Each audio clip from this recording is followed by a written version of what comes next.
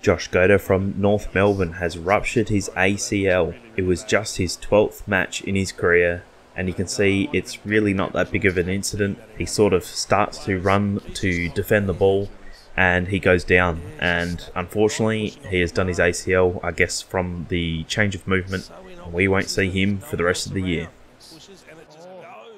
If you don't like hyperextensions, skip this one. Oscar McDonald has gone up for a spoil. He successfully does that, but as he comes down, his leg hyperextends and it looks so brutal.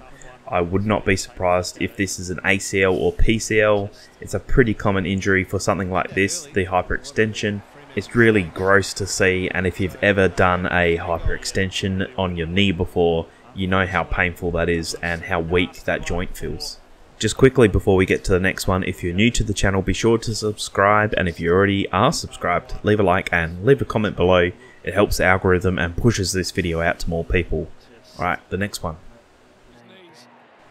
Gibcus from Richmond has also done his ACL. This one has been confirmed by the club, and you can just see the way he goes down, his knees pointing inwards almost as he lands. It's pretty gross to see, but that's also a very typical ACL joint where it pops and you just don't have the stability in the knee. Very unfortunate to such a young fella. Let's hope that he can get it right over the off season and come back better next year.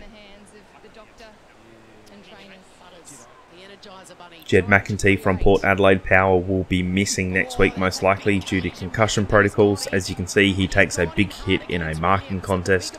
He goes down, he doesn't move. The camera angles are a little bit funny, but I wouldn't be surprised if he was knocked out. Definitely concussed. I'm sure if he did the scat test, he would be ruled out. Thank God Port did the right thing this time and he was subbed out.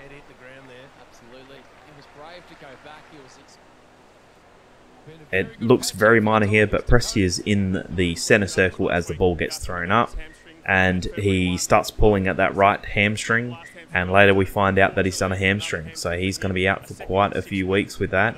He has many soft tissue injuries, very unfortunate for him. I don't know when we'll see him back. I guess it depends on the severity of the scans that he'll get.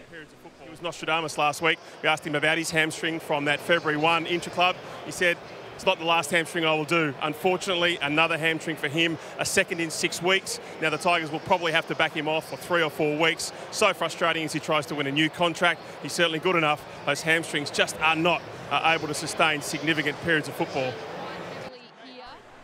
Tyler Young from Richmond has hit his head on the deck, and as you can see, he wasn't actually taken off straight away. He did play a little bit longer. He eventually went down to the rooms, did the scat test and failed, so he will be out next week due to concussion. Onto the ground, he's a slow-mo. So the doctor did go out to him, he waved the trainer away, so that was the HIO happening on the ground, and then the scat 5 has happened at half-time. So I'm just, as the footy comes my way. Warner and McCarthy are both going to mark the ball, and unfortunately Warner's misjudged it and he's hit McCarthy's shoulder and knocked himself out. As you can see, he's down for the count on the ground. Very bad to see. He will also be missing next week due to the 12th day protocol for concussion. There's no doubt he would have failed that. He's clearly knocked out, so he will not be available next week. This one also didn't look like it had too much to it, but as you can see in the marking contest, he does get a push, but it appears that Brendan Cox has also done his hamstring. Depending on the severity of that, from what they find out in the following days, will determine how long he's out, but I would be very surprised if he's available next week. And that's all I have for the injuries this week. I apologise if I did miss any. These are the injuries that I saw during the week, or anything that I could find on the AFL website compressed into one video. So if you do like it, please do leave a like.